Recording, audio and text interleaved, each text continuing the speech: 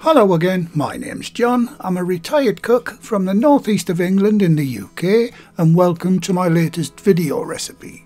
And in this one I'll show you how to make these irresistible chicken Balti pies. These pies are a staple favourite in our football stadiums all around the UK, and they are so easy to make. If you like your curry and like your pies, these are ideal for you. You can view the ingredients list and full written method for this recipe on the recipe page on the channel's website. I'll leave a link in the description under the video, or you can click on the eye icon top right of the screen to take you directly to the recipe page. And I'd like to thank the Patreon and PayPal supporters for their very kind help. I'll be doing the shout out and name splash a little later in the video. Okay, let's get on with today's recipe. Right, I'll start by making the hot water crust pastry. Add the water to a small saucepan and bring it to a slow simmer. Add the butter and the lard to the simmering water and allow it to melt.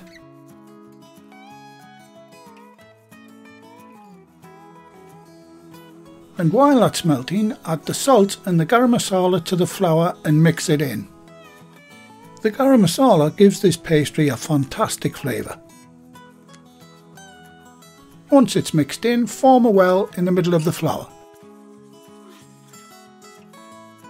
Soon as it's melted, add the liquid to the flour.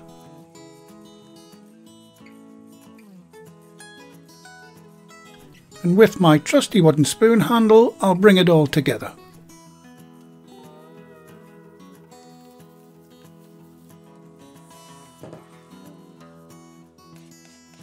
Now scrape down the sides of your bowl with your bowl scraper.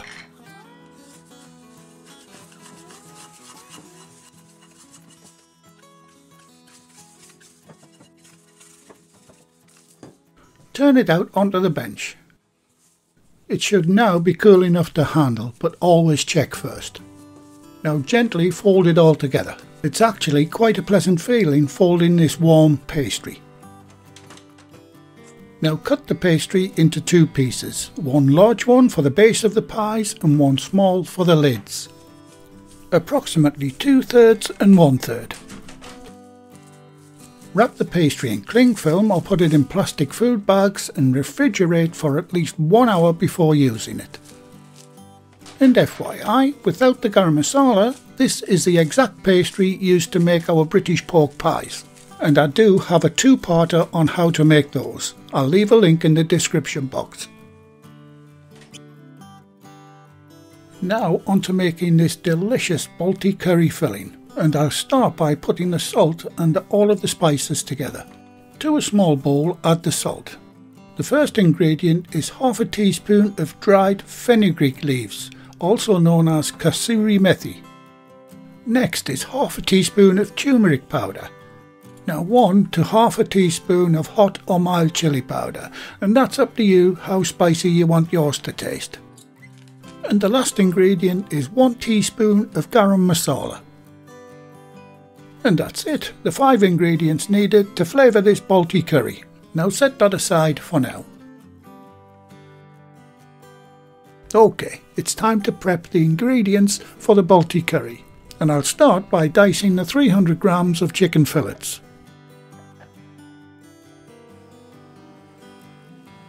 Finely chop your coriander leaves.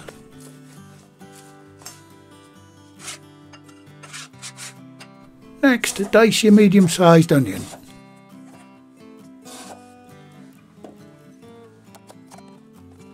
Now onto your fresh ginger and your garlic. Now you can chop these both together pretty small.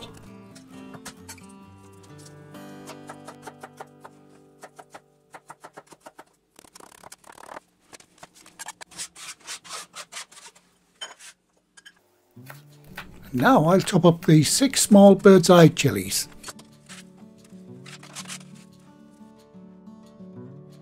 And the last thing to prep is these beautiful little vine tomatoes, and you need to chop these pretty small.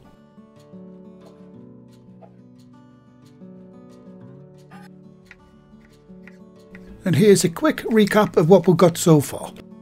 We have the diced chicken and the diced onions, the chopped garlic and ginger, the 150 ml of chicken stock, or you can just use water. What I'm using is just half of a chicken stock cube, our little chopped chilies, the fresh tomatoes, the mixed spices, the fresh coriander, and you'll also need 2 teaspoons of fresh double or heavy cream.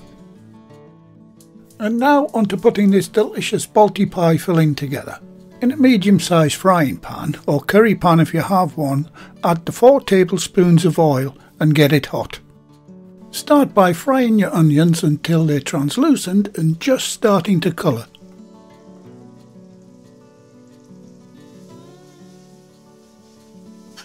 Now add your garlic and ginger and stir fry that for a further minute.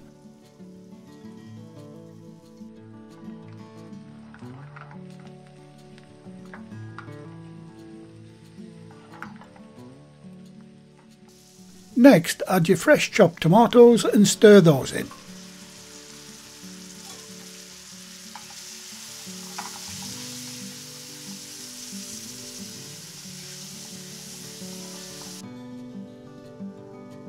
Time to add the diced chicken to the pan. Stir fry that for a moment too.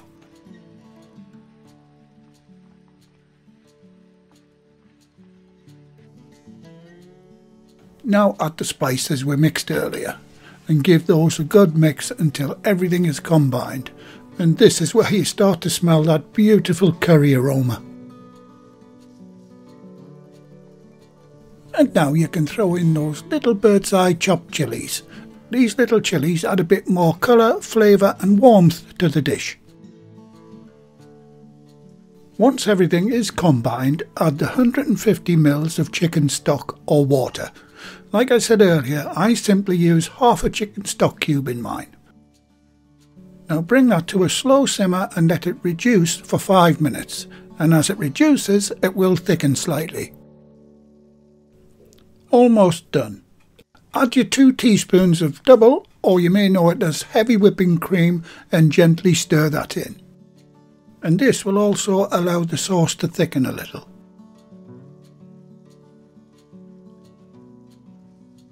Finally, add your chopped coriander and stir that in too.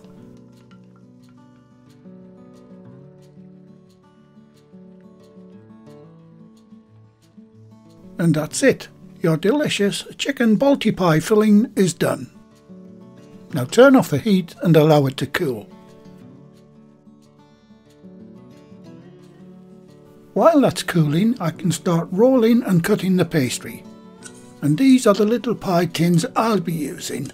They're an ideal size for us. Obviously you can use whatever size pie tins you have. You'll also need to grease the tins with lard, butter or shortening. Now take your pastry out of the fridge and just manipulate it for a while, just to get it loose and softened up a bit. Now on a floured surface, start to roll the larger of the pastries out for the bases of the pies.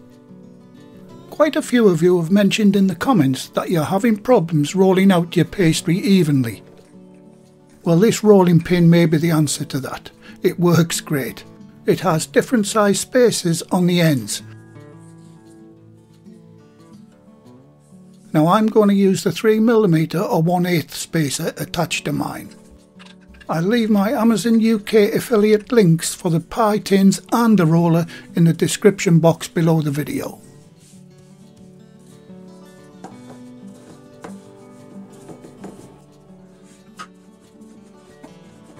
Once you've rolled it out, you'll need something a little larger than the pie tin to cut out the bases for the pie tins that you're using.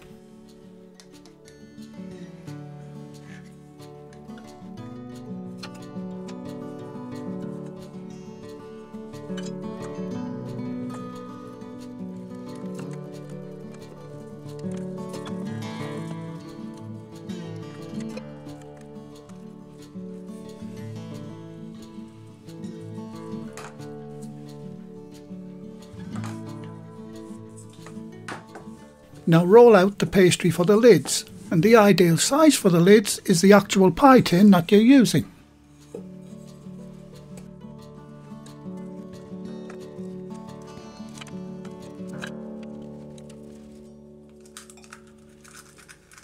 For the egg wash, crack a small egg into a suitable container and add a dash of milk and whisk thoroughly until it's nice and smooth and runny.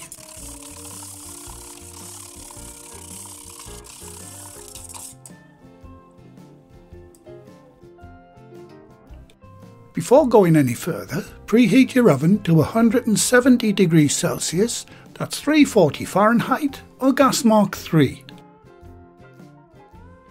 Okay, time to put these beauties together. I'll show you how to do one from start to finish. Place one of the base pastries over the top of your greased tin, making sure it's centralised. Now gently press it down all the way to the bottom corners. Make sure you don't have any air pockets in the bottom. And for those girls and guys who have long fashionable nails, use a little piece of folded pastry to push it right down into the corners where the base meets the sides of the tin.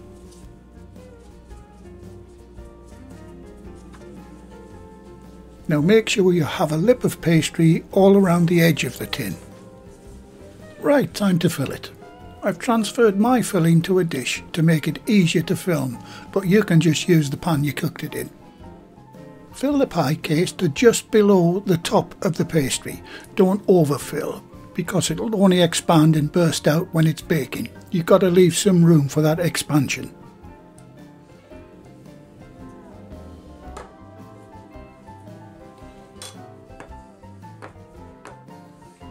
Before putting the lid on, give the tin a few taps on the bench. This will get shot of any trapped air in the filling. Now lightly brush egg wash all around the lip.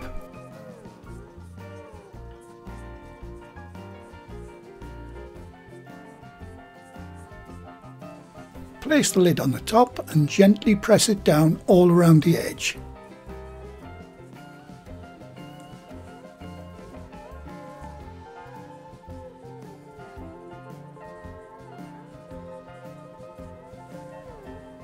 Now using your forefingers and thumbs, crimp all the way around the edge as shown.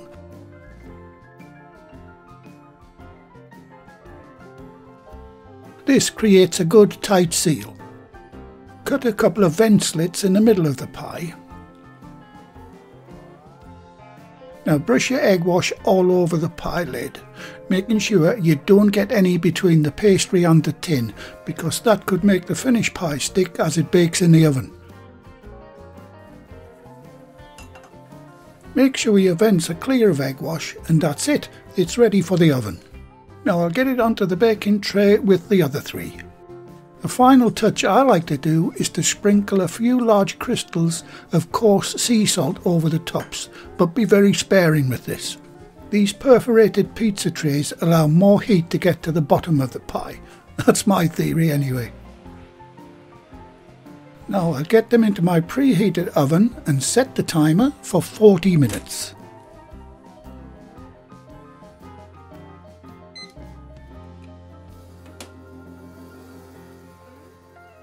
And while those are baking, I hope you don't mind if I give my 3 recipe books a quick shout out.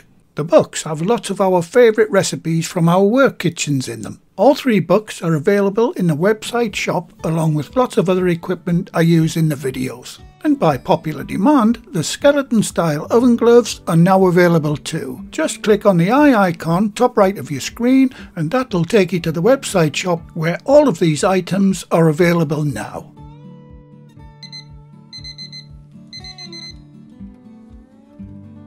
Okay, these gorgeous pies are done and they look amazing. And I wish you could smell my kitchen at the moment. Right, I'll get them onto a wire rack, but I'll leave them in the pie tins for the first 5 minutes as the pastry is delicate when it first comes out of the oven.